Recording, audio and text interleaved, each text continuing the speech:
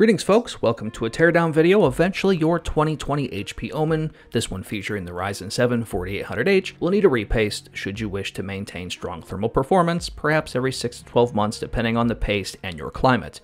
Now our unit here is only a few days old and was built within the last month, so new thermal paste did lower temperatures, therefore I have nothing to reveal. For the savage thermal performance from this laptop, please check out the review link below and at the end of the video. First, start off by removing the 8 Phillips head screws, then start to peel the back panel off, starting at the back, then work towards the sides before removing the front. You will not need to pry and therefore damage your HP OMEN. Next, unplug the battery. Back out the 7 screws that hold the heatsink onto the motherboard, as well as the 2 screws, one on each side of the cooler.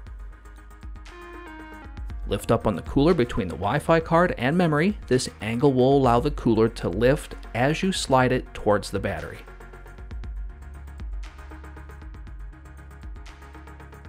After this, remove the old thermal paste with isopropyl alcohol, clean cloths, and paper towels.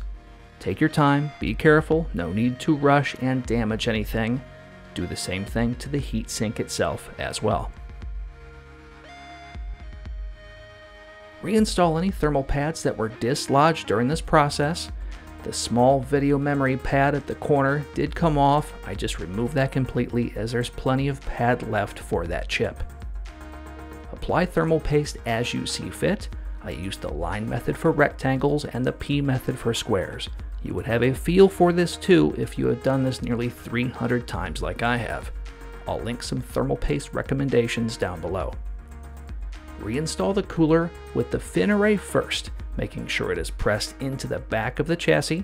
You'll know you have it set correctly if the 2 screws on the outside of the cooler line up. Slowly work all 7 screws on the cooler per the order labeled. It should take about 3 times around before it's secure but not overly tightened. Don't forget the 2 screws at the sides of the cooler. Plug in your battery, then proceed to reinstall your bottom panel. And that's it. Don't forget to check out the review. Hopefully this helped you out. Thanks for watching.